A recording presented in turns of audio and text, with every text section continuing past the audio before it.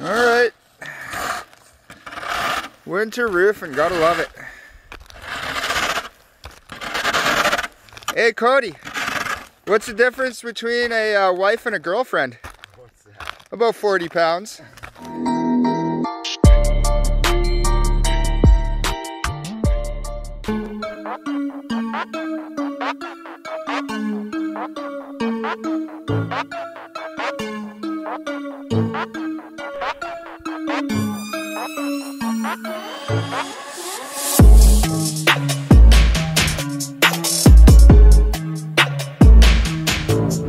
Kind of like roofing in the winter. I mean, it's not fully winter yet, but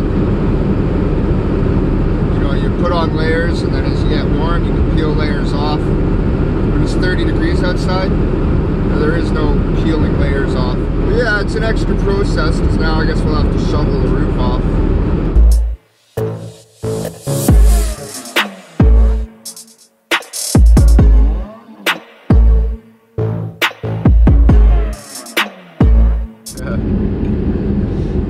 That's a fucking zoom and a half, eh? Yeah, I think they're gonna put a fake dormer up there. Yeah. Fake dormers. It's like everybody loves doing that. I think nice clean roof with nothing on it. Right? That looks better. Yep. I don't see what adding a bunch of dormers to a roof adds to. Well, it's different if it's like a room or something there. So it opens it Yeah, up, if it right? has Like, purpose, sure. yeah, yeah. Just a fake one built on top of the roof.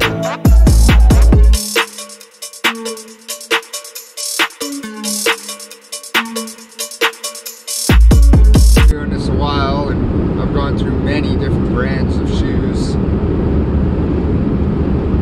And I think I've found the brand of shoe that I find is lasts the longest, stands up the best. And even still, it's hit and miss, because even when you're buying one brand, they have different makes or models of shoe, whatever, and some are stronger than others, made with better material.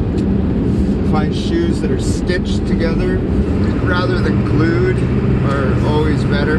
I mean, it's hard to find a shoe that isn't glued somewhere,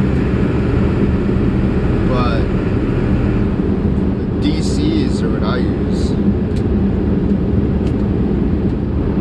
What kind of shoes do you figure are the best shoes to wear on the roof?